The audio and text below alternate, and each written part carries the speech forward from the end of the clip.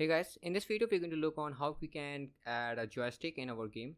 So we have going to create a basic movement joystick that is going to control the movement and rotation part of the player. At this stage, I made a tutorial on this a long time ago, 2 years ago, but that matters using an old input system and it sucks also. So we're going to be using new input system for this purpose, and this is really easy to set up. You can see here, and it's quite less code of line of code. Okay, first thing, go to the Windows Package Manager. Inside the package manager, search for input, and now the input package system manager. Then close it up, go back to edit player settings. In player, go to the other settings, go down here, and in the active input handling, just select the input system package new. After this, you have done with the setting up your inputs manager. Then you need some joysticks in order to control the player on the screen. So for this joystick, I'm going to use the Kenny Assets on screen pack. So you can download and import it here. And after this, I'm going to have a joystick canvas which has some default settings in it. And then in this joystick, I'm going to have a handle. This handle has the joystick. You can see it here. Now in order to make the joystick act like a joystick, we need to add a new component. I'm going to search for on screen stick. And here we need to give a control path. We're going to choose gamepad, since mobile inputs and the gamepad inputs are a little similar, and we're going to choose the left stick here. And this, I don't know why we choose left stick here, because I don't have a gamepad, so I don't know which control we use for the movement when you're playing with the gamepad. So let's by default select the left stick here. You can choose with any stick. If you want right stick, you can go with right stick if you want, and if you think left stick, you can go with left stick. After going this, we need to just connect this input to this player input. So for this, we need to create an action map. So we're going to do Shift F and going to add a component. You can search for the player inputs. Here it is asking for the action. Just click.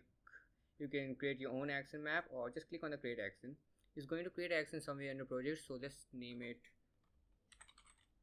player action and save it. Now you can look, we got a 6 action. I already set up some action here. You can look here. Let's drag it down here. Now in this action map, you need to first have a move, and at action time you can give a value or pass through. I don't think so they have too much difference, but I prefer the value here. And the control type vector 2, since movement going to be on vector 2. And to vector 2, we're going to give our left stick gamepad as a binding. You can look, and in the gamepad you can see left stick has a gamepad 2 so this gamepad and here the settings are both same. Okay, so basically this by default you get with the Unity by default action map, where you type the play action map as it is, so you get this default one. But if you don't get the default one, you can just create a move and just add a left stick. These three are useless for now, just delete them. Delete and delete. Also delete this look and fire one, we don't need it. So we need a move and left stick right now. After doing this, we have set up the player inputs here. Now let's start with the player. In order to attach the inputs with them, we need to go to our players, and if you look, we have a spider renderer, polygon collider, and rigid body for the basic movements. And also I have a 2 script called input manager and new movements. So I want to separate the inputs and the movement script differently, so I can take the input on the different scripts and handle the input from the different script. Let's move up for give it here. Okay, now close it. So in this input manager, you can do things in the same script, but I prefer 2 different scripts for this stuff. So let's open the input manager script.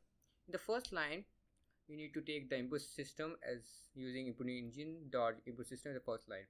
Then you need to create a public vector to a move input. We're going to access this vector 2 from outside screen for a different purpose, like for movements. And then in order to get the input from this action, we have a bunch of different methods, but the most easiest and preferable I'm going to tell you is to use this way. You can create a public void, a function as it is, and then type on, and this give the name of your action. Make sure the name of action just exactly the same is here. So on, and then the name of the action. Okay, then you need to give a parameter as input values and inputs. And down here we're going to give an input is equal to input dot get equal to vector 2. Now this is line is cool, but I don't prefer this way thing, because it's take 3 lines of codes, and if you wanted to show off with your friends, I don't really recommend this. So instead of using this method, I'm going to just remove this and going to tell you much better. We're going to use this method, this line of code. This line did the same thing as previous one did, but it's more cleaner and just did your tasks in the one line. So I prefer you this way. So what we're going to take is just going to do the same thing, but we just remove the curly brackets and put the things here. Just see the shorthand of creating a function if you have one line of code. So this just this thing, this symbol is telling the lambda function, just telling the this is the one line of code. Now after taking the inputs, we got some inputs here, so you can play the game and try run it.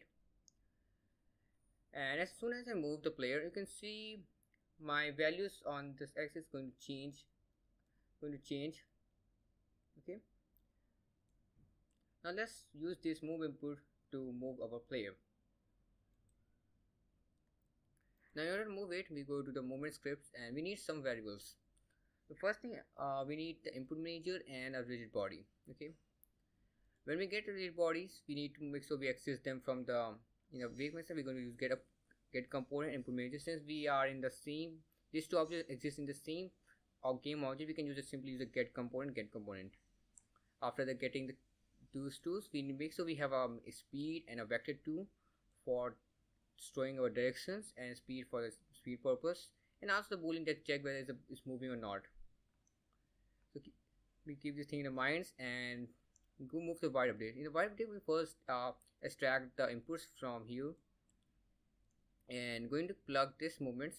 If you see, we're going to take input, move inputs, and normalize it. This is why we're normalizing it, because it's going to return some values that are not in the magnitude of 1. So if we go in diagonal, so properly the magnitude diagonal value is going to be greater than 1. So make sure that all the direction will be in the magnitude of 1. After we get the direction, after we get the extracted the move in the inputs and put inside the move direction, we also tell is moving or not. So I'm going to using a system class name system namespace up here, and I'm going to extract a one function, take one function dot is convert to boolean. Now if it has some magnitude, it's going to return true, and if it's 0, then it's going to return false. So we're going to get things like that. So if it's 0, it's moving going to be false, and it's greater than 0 or else than 0, like negative or positive anything, is going to return true. Now in order to move it, we're going to fix at this. Since we are using a rigid body for movements, we're going to use a fixed update. First thing, we need to check whether we get the RB correctly. If you not check this, it may return error. So basically good thing to check beforehand. After that, we're going to use RB or move position, and we're going to take the move direction, but before that we're going to add the RB or position. If you not do this, it's going to be as soon as you move, as you leave the joystick, it's going to return back to the origin, which we don't want. We need to just increase the position of the rigid body. So move RB dot position plus move direction and multiply by speed and time dot fixed delta type, and after that your players started moving up. Now if I try to play it and if I try to move the joysticks, nothing happens. And if there's one problem here, and if in your case it moves, but it moves lag or like a jagging a bit. So here's a one simple trick in order to fix it. Basically I just delete all the other inputs of the keyboard, mouse, joysticks are, and that's why I think it's not working. So here you can go to all control scheme and delete all the control scheme that Unity provide you by default. So let's delete the XR one, just say XR and delete the control scheme, and it's asking for delete, and yes.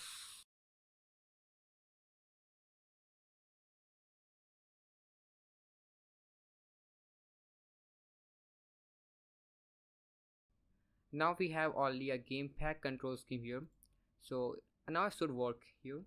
So let's play the game and test it. Now if you look, my player started moving up. Let's now look on the rotation part. We have rotate, and we're also going to look on how we can stop the rotation. So on the last, so it does not go return back to its original position like I did my previous video. If you remember, like 1 or 2 years ago, I just do the same thing, but the problem is that rotation is not keeping up. So we can also look how we can just pause the rotation as we left the joystick. So let's back to the movement script and open up the movement scene. So whenever you're working on a new feature, just it's a great idea to extract feature down here, so it's look very clean. So first thing we need, in order to stop the rotation, let's start by looking how we can fix that problem. We have rotation, we need to use the z-axis in order to rotate the player, so we need to just somehow get the angles and just rotate it according to it z-axis, and that's not a very difficult part to do it. We just use going to create some directions and take using an add-in function to get the angle. The problem is that how we can just stop the rotation. Now I only wanted to rotate the player when his joystick is moving. As soon as I leave the joystick, my player stop rotating. Just leave it as it is.